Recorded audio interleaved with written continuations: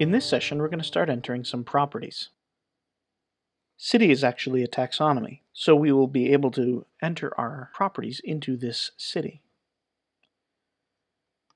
All listings should show none right now, but we can already see some cool things here.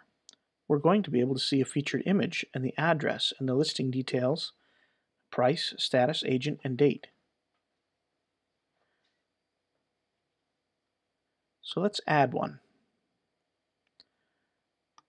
I found here a charming little farmhouse in northern Michigan.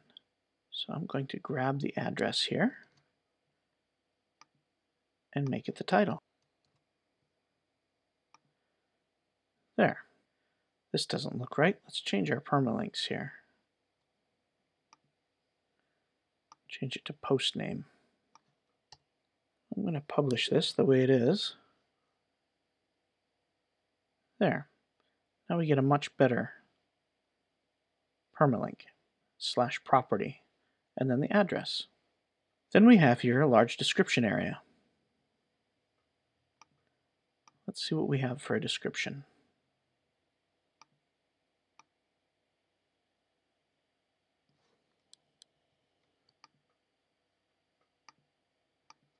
There. Now we have a nice description. For city, I'm going to put in Koopmish.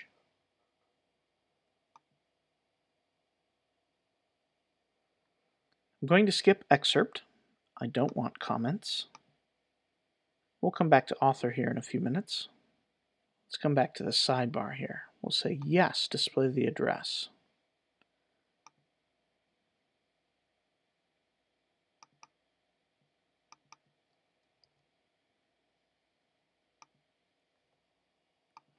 There's our number.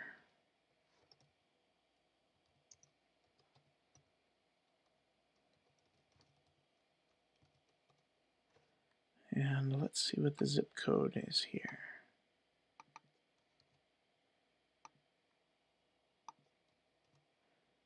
There. Now we press this and we get coordinates, which are great for Google Maps. Now let's put a price in. It says it's $69.9.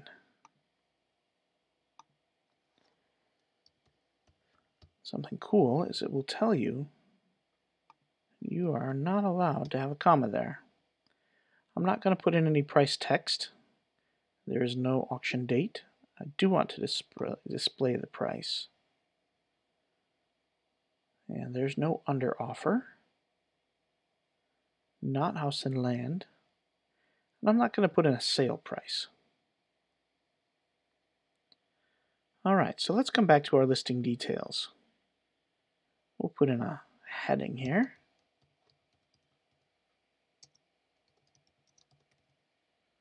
Our listing agent, Steve Gates. Property status is current. Authority is house category.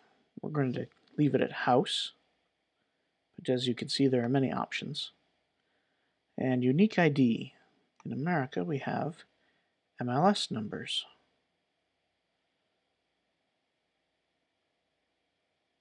And here is our MLS ID.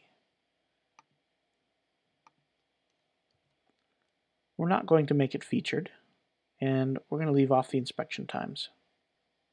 Let's publish this as is right now.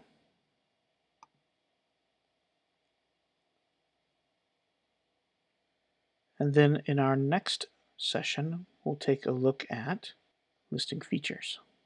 If you enjoyed this video, make sure to subscribe to our YouTube channel right now. Before you do anything else, click on the subscribe button. We also want to hear from you. Do you have any questions? Leave a comment below this video.